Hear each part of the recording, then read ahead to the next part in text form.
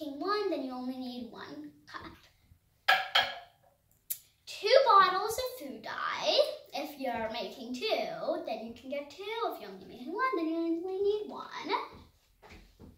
Some oil. The glasses to hold the lava lamps. Okay, let's get started.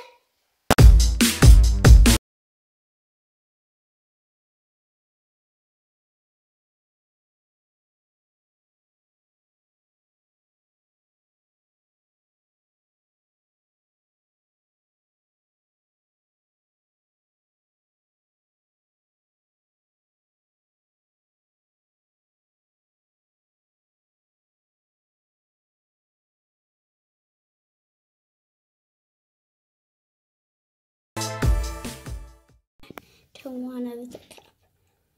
Ooh, cool. Okay, let's get every bit of it out. Oh, it's starting. That's so cool. Let's get this. This is so cool.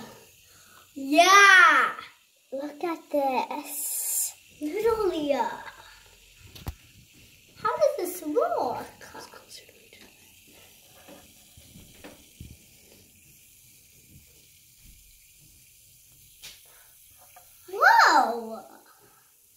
do you make those bubbles? It must be really cute here now.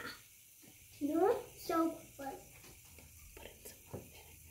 Let's put in a little bit more vinegar. Okay. Take some of the blue and put it in. Whoa. Whoa, no, it's so much cool bubble.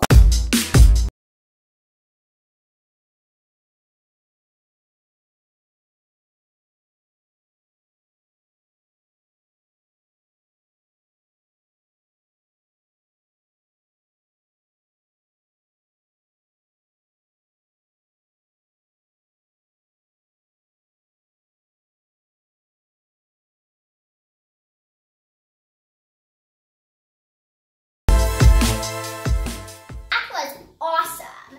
Now we're going to do a little second experiment, a little bonus.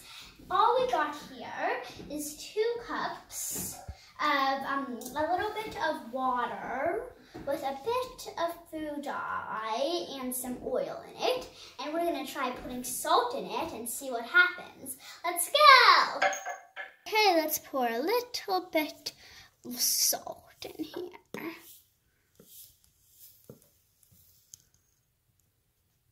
Okay, let's put a little in here. Okay. See if anything's starting to happen.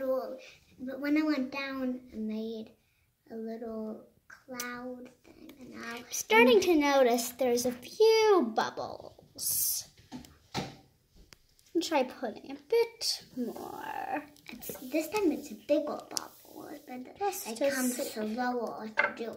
When you get it.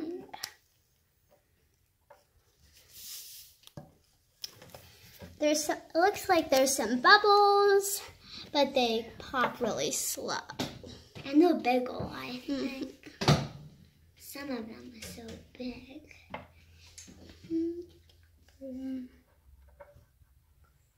It's so cool. So cool. Take a big bubble. It's not big like big bubble formed up. Those science experiments were so cool. But let's see what actually happened. In the first science experiment, oil and vinegar won't mix. So when you put oil and vinegar in the same jar, then the oil will flow to the top and the vinegar will sink to the bottom because it's more dense, which is another word for heavy. When it sinks to the bottom, it'll touch the baking soda, and then it'll make a huge chemical reaction reaction and create a gas called carbon dioxide. Carbon dioxide is the gas that you breathe out of your mouth. Carbon dioxide creates the bubbles which float to the top, pop, and all the food coloring goes to the bottom. That's how the first science experiment works. In the second experiment, the water is more dense than the oil, but the salt is even more dense than the water and the oil. So when you sprinkle some of the salt in, then it passes through the oil and it carries some of the oil particles with it as it goes down to the water. And when it goes to the water, salt dissolves in water. So let's go, tiny particles of the oil, which is how you get that lava lamp effect. I hope these inspired sparks inspired you and you will try this science experiment at home. Make sure to hit the subscribe button and ring the bell. Bye!